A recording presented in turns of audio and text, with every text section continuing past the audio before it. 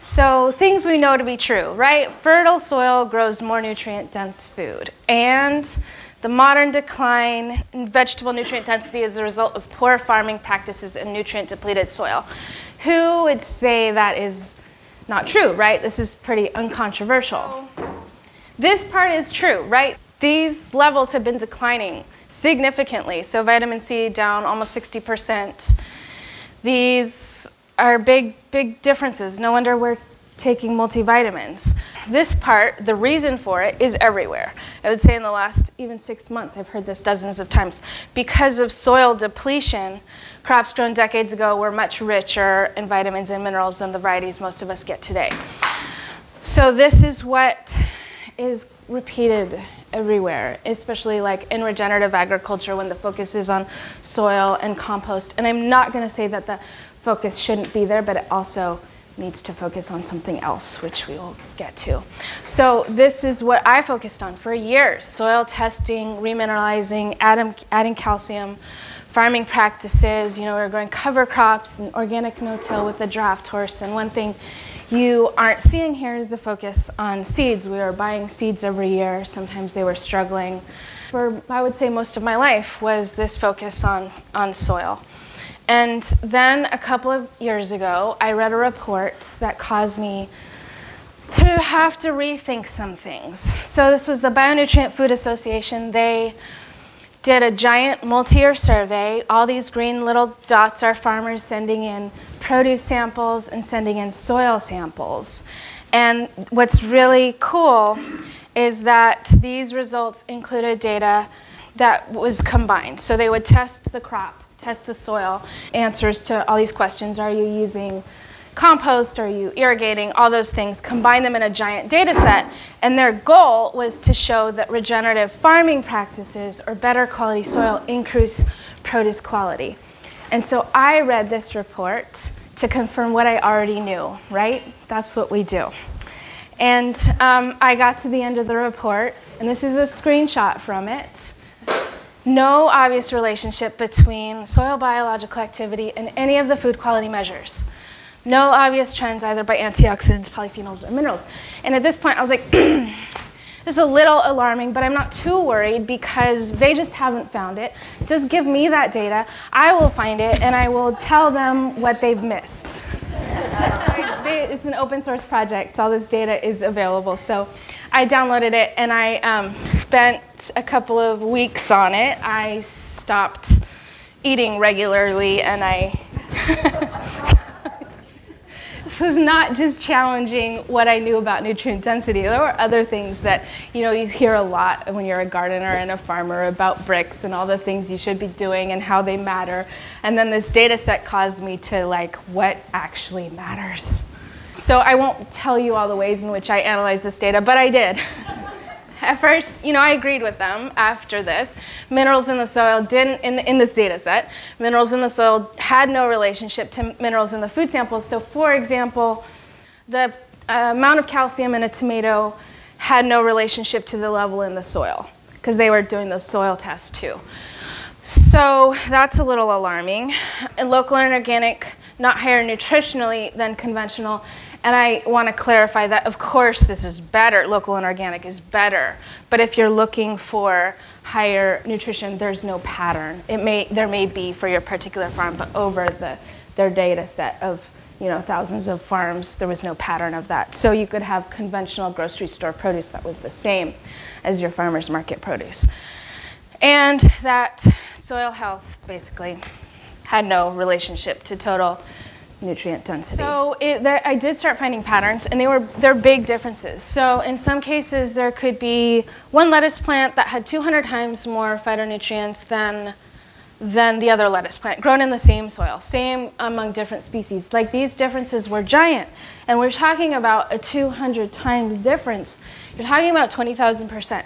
So this is a big deal. I've read other studies since. I didn't end there. I wanted, you know, it just was the starting point for me to start learning. So I have seen other studies that pretty persuasively show that you can have a benefit. But the benefit typically is between the 0 to 30%. So when you're talking is 5,000% is a lot less than, that's a conservative version of 20,000. So 50 times higher is not that hard to get when you're talking about differences, but those differences are genetic, they're by variety. Certain colors, certain varieties tend to be much, much higher consistently regardless of soil type. This is another example. So in this blue corn, 99.5 milligrams of anthocyanins per 100 grams compared to 1.5. 1.5 is the white. So this is when you're talking about potatoes, purple potatoes versus white potatoes.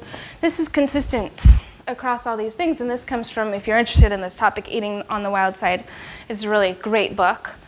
Just an example, not inventing it. So what really happened? Why has this been declining? Does anyone want to hazard a guess? Yes.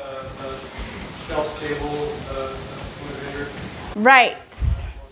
So it's plant breeding. So the Green Revolution, this has happened at the same time we've degraded the soil and changed our farming practices. And I'm going to argue that this has had a much bigger impact and one that we don't talk about as much. So breeding for high yields with lots of fertilizer, longer shelf life. None of these things correspond to good flavor. They're opposite. Often the higher your yield, the lower your nutrient density. So for years and years of doing this under the influence of synthetic nitrogen fertilizer, we have gotten these varieties that don't do as well without that fertilizer and tend to be high yielding without that nutrient density. So if you're like me, you would have been like, okay, then great. The solution to this problem is easy. I will grow heirlooms. So there is a reason that a lot of farmers don't grow heirloom. They typically do taste better, right? You want to grow those Brandywine tomatoes because they are more delicious and their nutrient density is probably much higher. But they, in general, not in every case, they tend to have lower yields. They tend to be more susceptible to disease and need more care. And so at this point, it was still a couple of years ago, I was still stuck, right? What am I going to do? I'm in heirlooms. I can't, as a farmer, I can't depend on them. Still stuck. First of all, I wanted to know why. What's wrong with heirlooms? Why can't that be my solution? One thing that people don't realize is that plants are more susceptible to inbreeding depression than dogs are. So when you think about a lot of these pet dogs, they're a little bit famous for having some health issues. They tend to need more care, maybe some special food, some sweaters. They need more attention. And we know that, and we love them, and it's worth it, right? It's like they're our friends. But when we do that for heirlooms, we're not considering that there's a cost that we're paying without really realizing it. And do we want to grow friends and pets and take care of them in our garden, or do we want to grow food? So some people, they want those plants dependent on them, and that's fine. It's fine. It's just there's different ways of growing it, and I think a lot of people don't consider their cost they're paying by growing plants that have been so isolated for decades. The industry response to keeping consistency that you get with inbreeding while introducing hybrid vigor is commercial hybrids. So here's a little biology lesson. This is the parent, and the offspring is much bigger. Not just higher yielding, but more disease resistant. These plants were happier. They were more disease resistant. So this is, you could consider this kind of like an heirloom. This is years of being bred within close populations and not having those wide crosses. So this has really taken over the world of industrial agriculture. In 2020, 99% of corn, wheat, cotton, and more are grown from hybrid seed. So this is a new industry. It started in less than 100 years ago, and yet this is what our food is mostly grown from. And it's not just a problem with production agriculture. This is from Johnny's Seed Catalog. If you look this year, I haven't studied it in other years, but it was a little shocking to me that 90% at least of the seeds that they're selling, not just to farmers, but gardeners buy their seeds here too, they're F1 hybrids. So those are all commercial hybrids. And that is because there's a market demand for those higher yielding, more disease resistant crops because heirlooms have the problems that we talked about. So I'm not saying, and I never thought that commercial hybrids were the solution for me or anybody else. It's just to show the power of genetic diversity when you're increasing your gene pool. Commercial hybrids don't equal sustainable food systems. One of those reasons we're going to talk more about later is cytoplasmic male sterility, which is extremely pervasive and nobody talks about it. So we'll get to that. So I was still stuck, right? I don't know. What am I gonna do? I don't know. So I don't know. At a certain point, I did find the answer for me, and that was a book that I read that just shifted my perspective beyond what I had thought were my options, which were open-pollinated and a little bit about open-pollinated before we move on. I should have mentioned this. So that sounds good, right? A lot of our varieties are open-pollinated, but they're open-pollinated within a very closed population. So they're not wide crosses, and they still can display a lot of those symptoms of inbreeding depression. So I had been stuck on what are my choices. Are they hybrids, heirlooms, open-pollinated? Do I have to become a plant breeder? Because it's really not part of what I should do. So I stumbled on this book, Landrace Gardening, and it's really a mindset shift. First of all, landrace, what is the definition? Locally adapted, community selected, promiscuously pollinated. And promiscuous is the alternative to open pollinated. So these are wide crosses. They're not crosses within a variety where you would call open pollinated. So the mindset shift is adapting a food crop to a local area and the community preferences over time, as opposed to this, which is adapting the local environment to ensure crop survival every year. This is our mindset. Even as gardeners, we protect the seeds that we buy, kind of like our pets.